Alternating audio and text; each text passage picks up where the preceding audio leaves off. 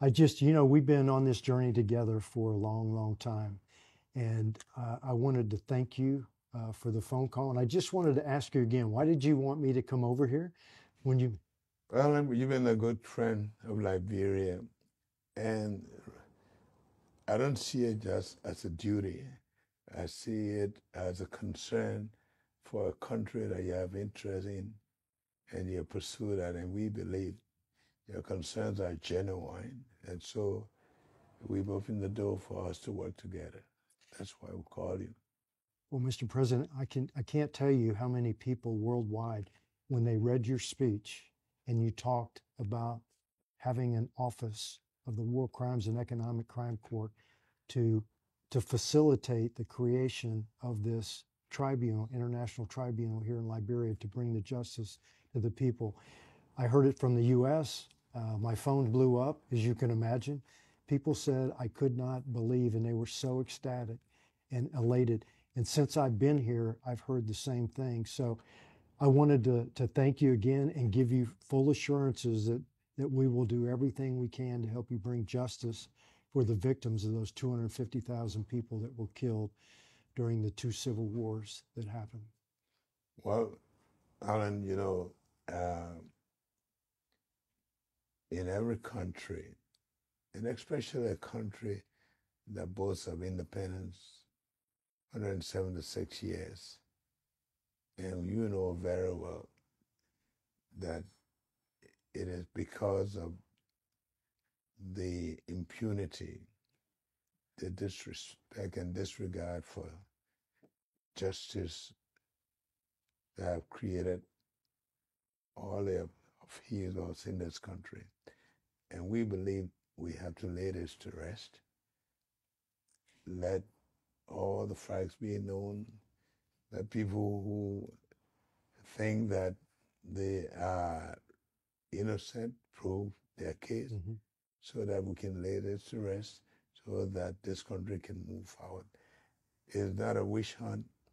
It's a matter of testifying to what you know and what you've done, so that forgiveness can be done on the basis of knowledge and truth.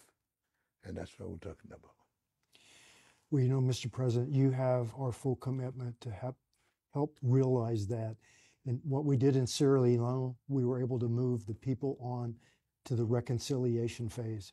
Because you're right, when people are walking around and they see impunity and they see people that have never been held to account and self-enrich themselves, it basically rubs it in the face regularly. So the fact that you are stepping up, taking this leadership role, I can tell you so far, the people of Liberia are ecstatic about it, and we're here to help you facilitate this properly, independently, and let the prosecutor follow the evidence where it goes. Not me, not you, wherever the evidence follows, and have it done under international standards, and it'll be done properly, and it'll be done transparently. I think most of the people that have been involved know that if they were on the other side, they would like the truth to be told about it.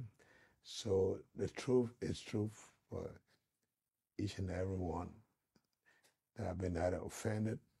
And so we should be happy that this will finally close the chapter of that history that had been haunting us over the years. And that's what we're talking about. Okay.